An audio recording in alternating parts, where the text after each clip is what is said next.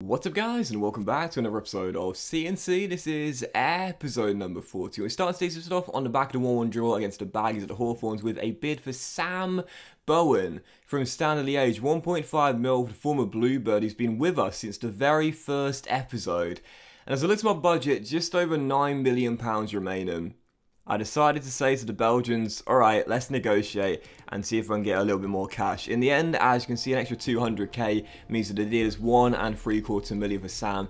And that's a bit of a shame as well because he's been one of the underrated squad players here. He's 69 overall, 23 years old. Look, in terms of long-term future for club and country, he's not got much of one. I'm, just going to be totally honest here, but I did like him, to be fair. It was before Ben Davies came in. He was one of the regular starters in this team. Since Ben arrived, he just hasn't been able to get consistent game time, but he's been pretty decent. I didn't really want to sell him as our backup centre mid, but if we are going to make a big signing on deadline day, I needed to raise the cash. I had to make a couple of sacrifices. Sam is going to be one of those guys as he's off to Standard Liège. Anyway, for the first game of today's episode, the Bees taking on Thomas Frank as Brentford here at Newport County. They did not gain promotion last season. They didn't have a great season by their standards, but they've still got some of their key players, including this man, Brian Mbuema, right now the top scorer in the championship to start the season off this season, makes it 1-0 and Brentford take what was a very early lead. And after a pretty poor start to the season,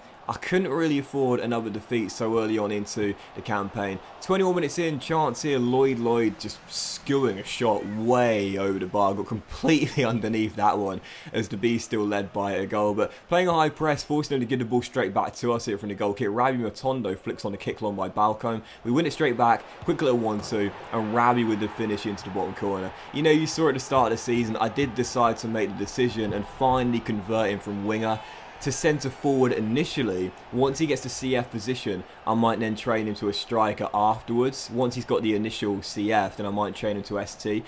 But yeah, it's the right call. It's only his second goal of the season, but the dude is just, he's brilliant. He was the second highest scorer in the championship last year, and 40 minutes in after we clear a corner off the line, look at this guy go! He's absolutely rapid. Steps in from the left, goes all the way and smashes it in. This guy literally got the ball that was cleared from the corner and said, I'm taking this coast to coast and going all the way, which is what he does third of the season, and Rabi single-handedly turns the game on its head and wins it for us. Final score, Newport County 2, Brentford 1. All 3 goals coming in the first half. Matondo's brace gives us the victory. I'm sorry, guys. I'm sorry. I made a bad decision last year. I had such cold feet and I was so indecisive. I was like, oh, but what if Alan Bound kicks on? What if we find someone else to do the striker role? Look, I got it wrong, okay? I'm the first to admit when I've got it wrong. I got it horribly wrong. Ravi was on fire last year. Second highest scorer in the championship. I should have converted him to striker last season. He would have got it, by now, he would have got it. Hindsight's a wonderful thing. Unfortunately, I made the wrong choice there. But better late than never, Rabi is turning into a centre forward. Still, following that, we sold Simmons, our backup goalkeeper, for 1.75 mil as well. So after raising 3.5 mil for the sales of Simmons and Bowen as well, our budget now was around £11.4 million. And as you see a few players going international duty, they'll miss the whole game away at the, is it the K-Com? I think it's called the K-Com now. We'll miss a few players for that game there. That's, just real briefly as a breakaway, that's so frustrating, by the way. There's 2 games a season in the championship where you'll miss a load of players going on international duty. As we know, in English football, the top 2 leagues, the championship and the Premier League, when the international break occurs, they also go on a break as well. It's only League 1 and League 2 that don't go on the break and play resumes.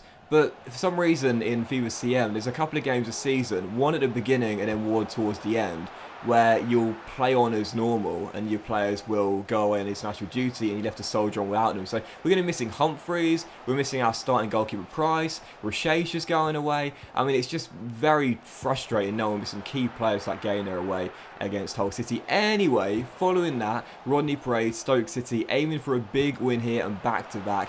This was just one of those really infuriating games of FIFA, and you'll have them, I have them. What's that saying I say quite a lot in this year's FIFA? Good is not good enough against the AI on Ultimate. 34 minutes in, we've been a far better team. Gavin Humphreys goes down, but thankfully Wood soldier on, and for the entire game, it was all Newport County. You saw on match day 2 of the season away against Rotherham, we drew that game 0-0 despite being absolutely dominant, and this game against Stoke here was no different. I was just completely hammering the Potters right from the very first whistle, and with 14 minutes to go, oh my god, I knew at this point I wasn't going to do it. Ben Davis misses the one-on-one, and then Rabi's very tame effort from the rebound is easily saved.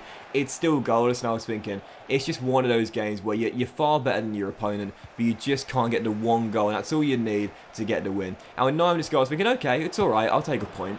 No, I won't. I'll lose that as well. The former Spurs midfielder, Oakley Booth, finds a little bit of room in the area, chip ball into him, and he volleys past Price what would be the game winner.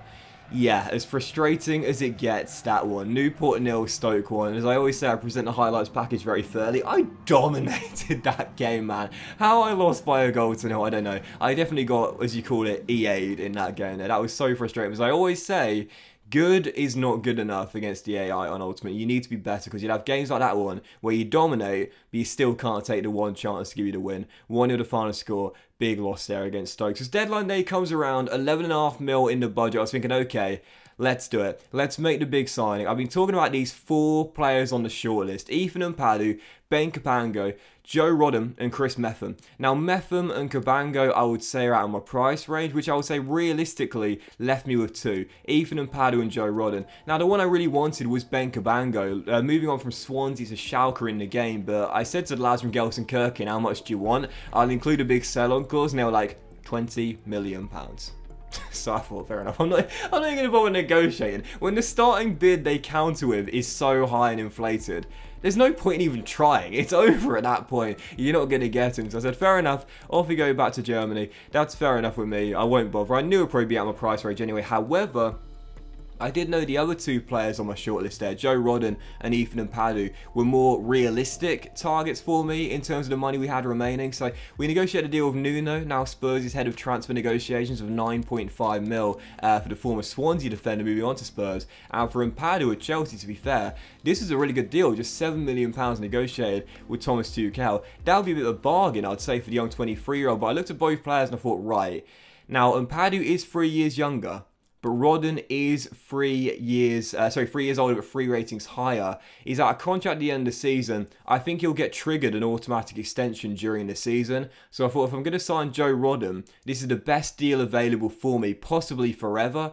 He's better than Padu now, and in the end I thought we probably need more quality ASAP, as opposed to a player with possibly maybe slightly higher potential. So in the end, that was my thought process. I opted for Joe Rodden, a massive weekly wage of 40 grand a week. That is insane, even if it is a pay cut. But even so, at 77 overall, he becomes our best defender in this team. And I'd like to think he'll help us in the back line now. Now, he's 6'4", so I call him a big new centre-back. He is big. He's very big indeed, with 81 strength and 82 jumping. I'll give him the stopper development plan to get his defensive work rate up from medium to high. The only thing that concerns me is that whilst his sprint speed is really good, his acceleration is really low. It's like a real polar opposite. I think his acceleration is only something like 59. So that's part of the reason why I'm giving a stopper development plan to train that up. I will start as part of our back 3. I was thinking whether it's Taylor or Cooper that comes out, because Payne will of course start, but I'm going to drop Taylor to the bench.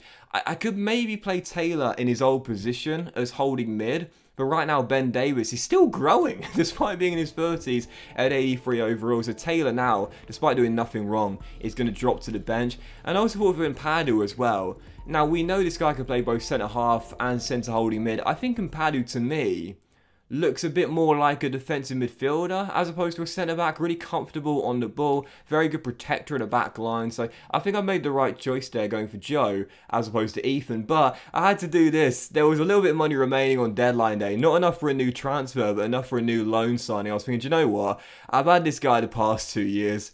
Let's do it again. Dylan Levitt running it back, coming back to Rodney Parade on loan on a 1-year deal negotiated with Ole Gunnar Solskjaer there. So Yeah, in comes Levitt on loan on deadline day to join Joe Rodden as well. And we look at full transfers this season as well. I think we actually raised slightly more money than we spent for the signing of Joe Rodden. As we know, Norrington Davis and Bale's regen, or we assume Bale's regen, came in on frees. Levitt's on loan as well. So I have to say, I'm pretty pleased with that window there. We didn't spend an astronomical amount, but instead, I think we actually raised slightly more money than we lost in this season. We culled a lot of our squad who don't have much potential for club and country for the future. And we also brought in a class centre-half in Joe Rodden, Norrington Davis and Bale's regen on frees, and Levitt back in on loan as well. We've got more squad depth this season, a bit more quality in squad depth, I should say, if not quantity. But also, of course, bringing in Joe Rodden as well. That represents great first-team quality in the back as well. So we've now risen to a 4-star team. We're now one of the best teams in the Championship. The board has said to us this season automatic promotion, but after a tough start to the campaign, 6 games in, only the 2 wins on the board, I'm being realistic here. I'll take top 10 once again. Sneaking into the playoffs, that'll be a dream, but for me, championship stability is the most important thing this year. But that will end today's episode of CNC, guys. Big thank you for watching. If you enjoyed it, if you had, please drop a like. Most love to you all. Have a fantastic day, and I'll see you for the next episode of C and C very soon.